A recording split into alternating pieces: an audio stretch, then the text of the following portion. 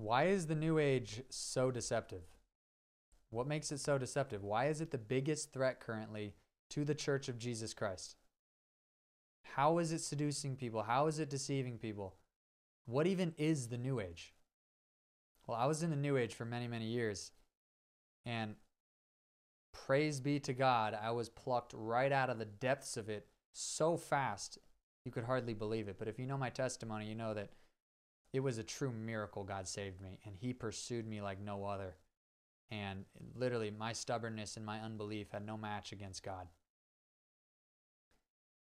But the depths I was in, I knew so many other souls that were there, most of which came from the church, most of which grew up in the church, most of which were Christian. But somewhere along the line, they realized that Jesus Christ is just some enlightened guy and that the whole Bible is a deception meant to control people. That doesn't just happen in an instant.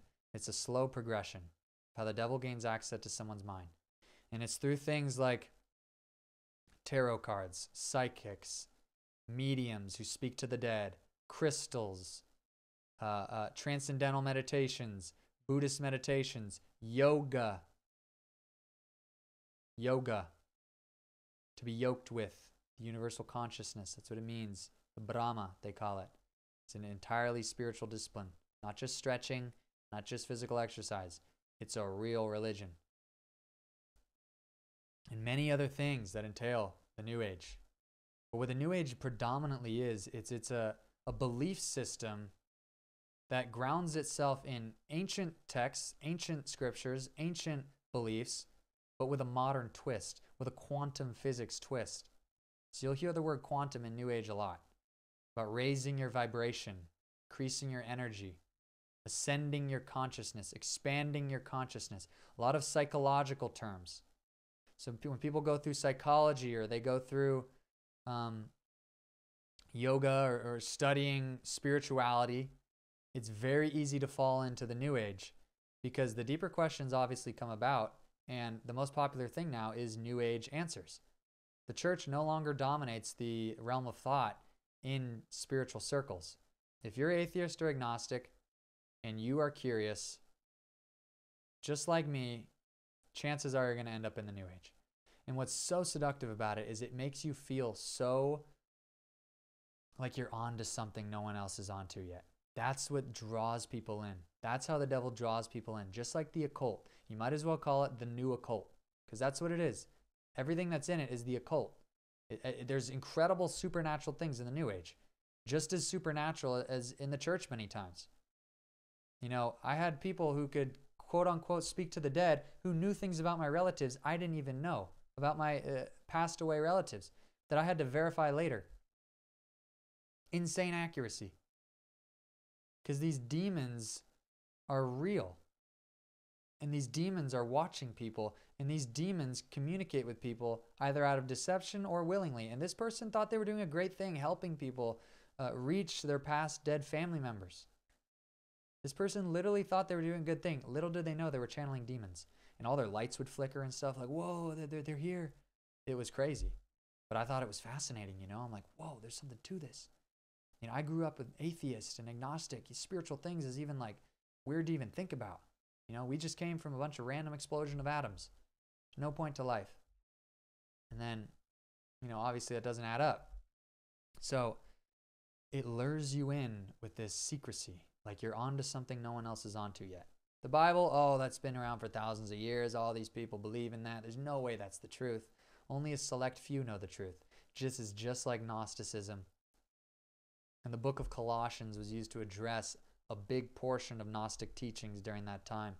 This is not some type of new thing. This is just branded and marketed in a new way. The devil's using this to build that one world religion that's going to be, oh, there's many ways to heaven, not just through Christ. So you could say God all you want, but the second you say Jesus Christ, that's a big no-no. Because the second you know about who Jesus Christ actually is, all else falls into place. In the New Age, he's an enlightened person. He's an enlightened human. And you can reach the same Christ consciousness as he did. But he's not God. He's not the Savior. He wasn't resurrected. If he did resurrect, he just tapped into some supernatural ability that we can all tap into. So the New Age makes you feel so powerful. And just like the deception to Adam and Eve at the garden, that you can be like God, that God's word is not the truth. It's the same deception now. New Agers believe yoga, you can merge with God. You can merge with the universal consciousness. They literally will say they believe in God, but they don't believe in Jesus Christ. They believe that their soul can merge with God.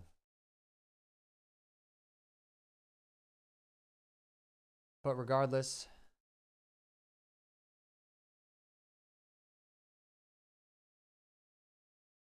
so it's this spiritual discipline that feels so limited and exclusive that lures people in and gets people so prideful. It's so hard to witness to a New Ager because they think they're so right and they think you're so wrong.